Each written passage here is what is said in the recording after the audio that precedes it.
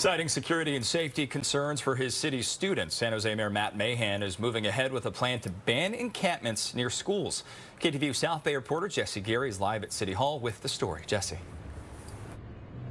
Greg, the mayor, a council member, a couple of high school students, even a principal, all sounding the alarm about the proximity of unhoused encampments to city schools.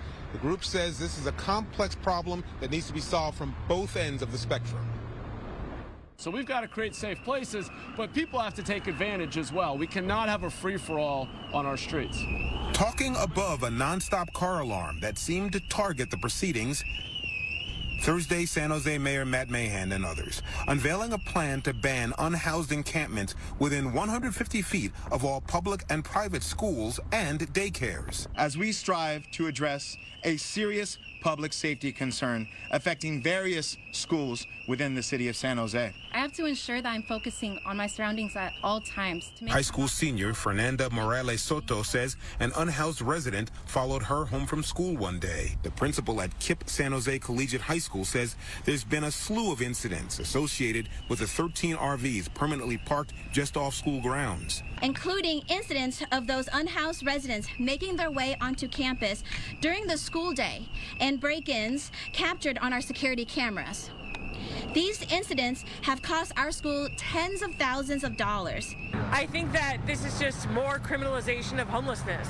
They act as if unhoused people are just all criminals. Would you do that to any other minority group? You would not. The mayor says this isn't about casting blame on one group, but making sure all school children feel safe pursuing an education. There are a lot of places to park and camp that don't have to be right next to a school.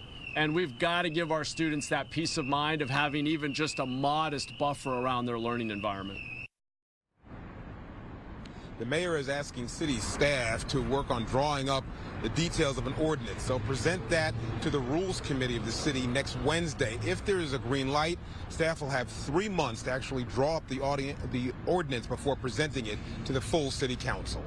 We're live outside San Jose City Hall. Jesse Gary, KTVU, Fox 2 News. We'll head back to you.